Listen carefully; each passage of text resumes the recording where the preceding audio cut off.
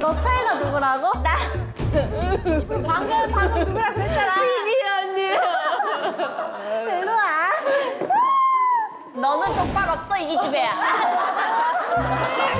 야, 왜 지호 언니가 아닌데 왜 지호 언니처럼 그래? 최애니까 지호 언니가. 아, 그래? 원래 파란 좀 웃거든. 일단 나는 미라클 3기야. 신입생이구나. 아직 키트를 못 받았어. 그렇지만 곧 받을 거야. 컴플레인 걸어. 그래, WM에 전화 지금 8번째 했어. 이거 그래서 가져온 거지? 그럼. 진짜 너 덥나? 안 하면 안 돼? 덥냐고! 진짜 왜 저? 아니, 빨리 보여줘! 야, 이거 저한테! 야! 미니언이! 지원은! 지원은! 진짜 언니 너무 잘했다 미라클. 안해! 너 유아랑 약간 닮았다. 진짜 고마워. 닮았다. 입안 이상해요.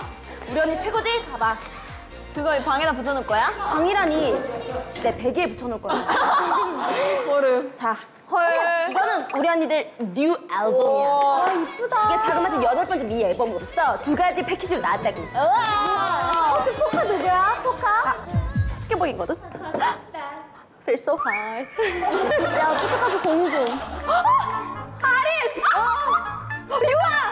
왜 네가 난리야? 왜